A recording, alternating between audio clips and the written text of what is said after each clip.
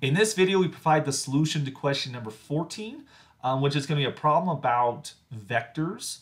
We have a 16-pound weight that's lying on a sit-up bench at the gym.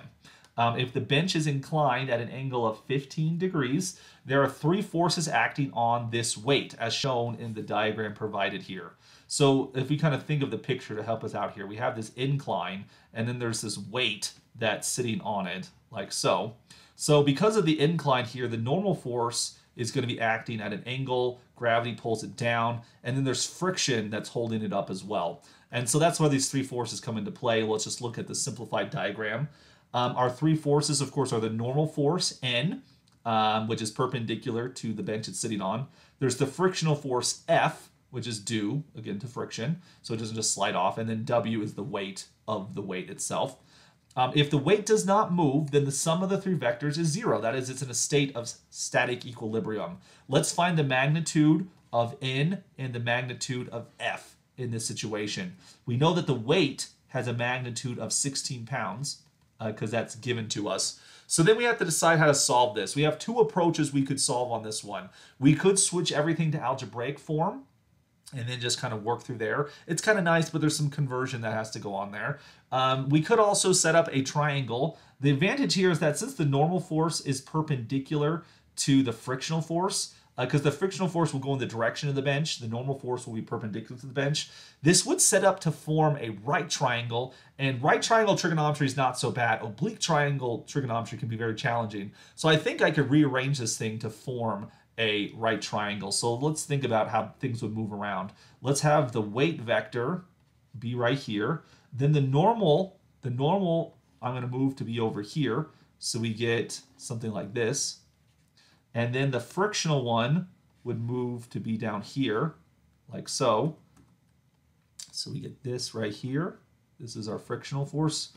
My N got erased, so I'm going to draw that again. So something like this. So this is our force diagram. Because it's in static equilibrium, it should form a polygon, and since there's three of them, it'll form a triangle. The angle between the normal and the frictional force, that should be a right angle, so that's a right angle as well. Let's make that look like a right angle. How does this measurement of 15 degrees come into play right here? Well, this is with respect to the horizontal, so let's think about that for example. So if we were to draw a horizontal line right here, that's going to be 15 degrees. Okay, but the weight vector, right, that's perpendicular. This right here is a right angle as well. The weight vector is vertical, which is perpendicular to the horizontal. So that means that this angle right here inside of the triangle, that angle will be complementary to 15 degrees. All right, and so in particular, that's going to be 75 degrees.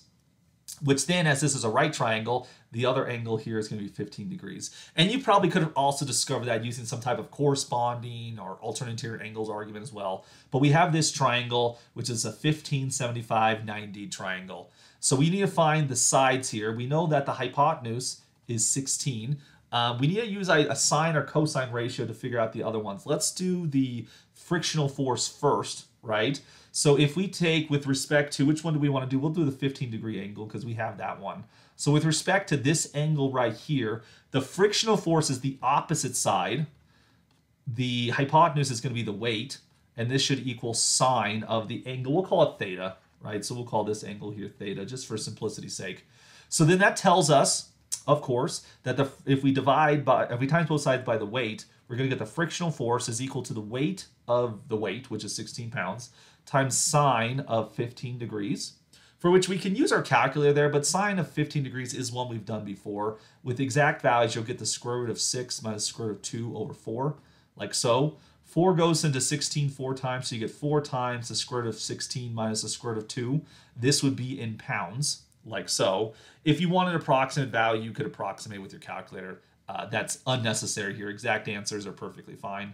Then to find out the other side, define the magnitude of the normal force, we could just use the Pythagorean theorem using 16 and this value right here. But as this value has some square roots, it might be easier just to use the cosine ratio. Notice that the normal force versus the weight, this is going to equal cosine of theta. Again, with respect to the 15 degrees, This is the adjacent side, so this is cosine here. This tells us that the magnitude of the normal force will equal 16 times cosine of 15 degrees, which is the same thing as sine of 75 degrees if you prefer. So you get 16 times the square root of 6 plus the square root of 2 over 4.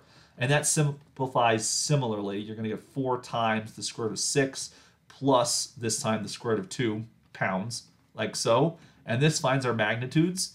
You are allowed a calculator on this section of the test, so if you want to approximate your answers or you feel more comfortable doing so, that is acceptable here, but I'm just going to leave this as the exact answers as I end this video.